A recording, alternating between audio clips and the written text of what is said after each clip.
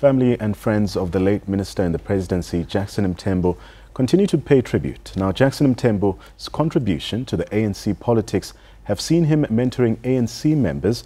One of the people who he has mentored, who was mentored by Mthembu during the early days of political activities, is Lassy Chiwayo, an ANC member. Lassy, a pleasure to have you on the program this afternoon. Just talk us through your initial interactions with Minister Mthembu and how your relationship has grown through the years. Good afternoon, sir, and good afternoon to all viewers at home. Mr. Mthembu is was one of the most phenomenal human beings. It is just one of those things that make you realize that when you meet people, when you grow up with some of them or you are raised by some of them, you must never ever assume that there will never be anything more important than what they are. When I met Mr. Mthembu, it was through my sister, Lassy Chiwayo. They used to call each other a classmate. I was probably 9 years old, and I started taking an interest, in the political life of our country through him, through Sefakonyaka. There's also a neighbor that we're very close with him called Panima Sheho. And I think probably what ignited our interest in the political situation in the country was the 1976 revolt, because when that happened, we were still youngsters, under 10. But of course, we had a lot of questions because, the June 16 uprisings in Soweto against the Africans as a medium of education, and of course, apartheid in general, was really, I think, a turning stone in the life of South Africa and its history. So Mthembu is one of those people that were activists during the 1976 uprisings, and they obviously are the ones that ensured that Mpumalanga also, which was called Eastern Transvaal, was not left in this whole thing. So his political influence to us is something very phenomenal. I don't think that most of us would have ended up where we were. My last responsibility in government, for instance, was that of being Consul General of South Africa in China, and our life have been intertwined since then. But I can say he literally adopted me as his younger brother, like at 13 years old, making sure that I'm nurtured. And of course, Mthembu,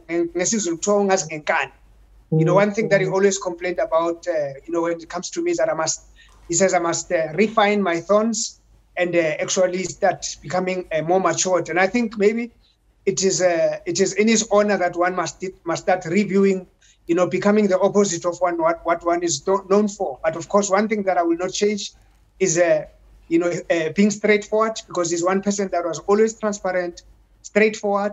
One thing I can say, I was saying to the City Press interview that I had last week, that this is one person who you can take the full blast of the sun's light and emit it on his shadow. You will not find a dent, because he was someone that, from a political point of view, but as a public servant, someone that is a servant of the people, as one person that you would not corrupt.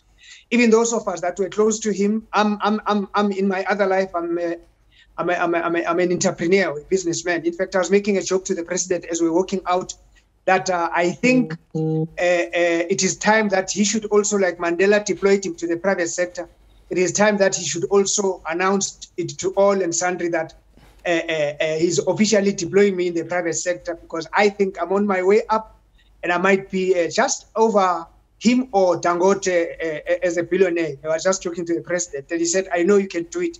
So it is, I think, just one of those things that the likes of Comrade Jackson Mthembu created, that, we can joke about these things, but we know that it is the spirit, that he has left with us. And, one of the most remarkable things that happened even here at this very important, gathering, is seeing all of us coming from different groups, coming from even what you can call people that don't necessarily say eye to eye with each other politically, but for us to all be gathered here and be brought in the name of Mthembu, it tells you of his character.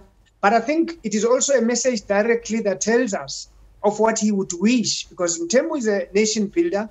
He's someone that loves peace. He's someone that would not be angry against anyone. It doesn't matter, how far you differ, not even with the opposition.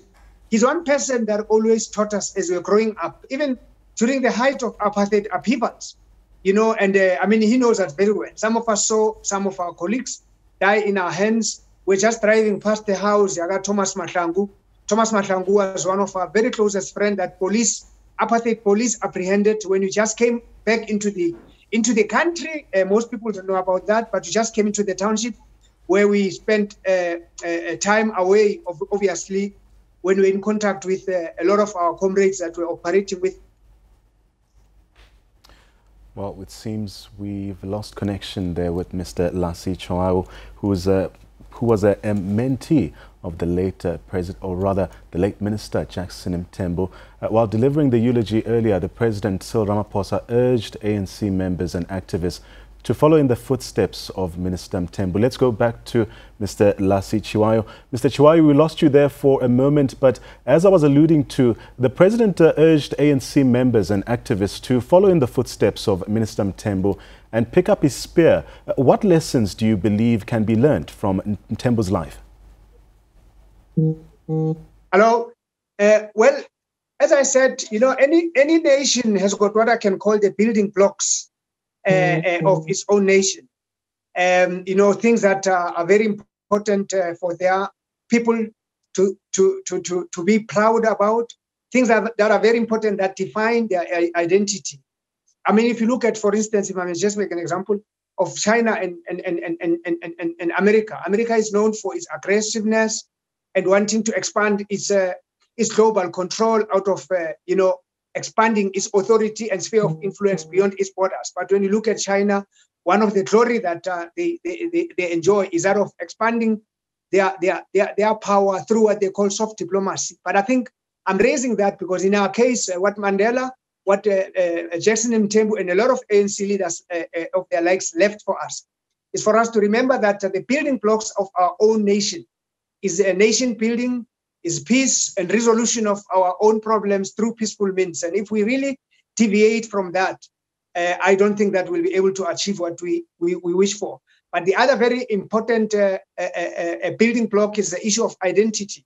One of the worst things that is happening currently is that perhaps we are struggling to find out who we are. And that is why 25 years down the line, we find ourselves in a situation where much as our constitution, for instance, is built on very critical and most important tenets, such as, you know, a democratic, because that's what our constitution says, and the Freedom Charter says, we aspire to create a society that is united, that is democratic, non-racial, non-sexist, and prosperous. And therefore, that should be what I can call a defining features and characteristics of the new society that we are building. So the whole peaceful and negotiated settlement, nation building, which Mandela left as a legacy for us, and most importantly, reconciliation, but also, you know, creation of a united, democratic, non-racial, and non-sexist society should serve as the cornerstone of what we should build on, you know, following on the footsteps of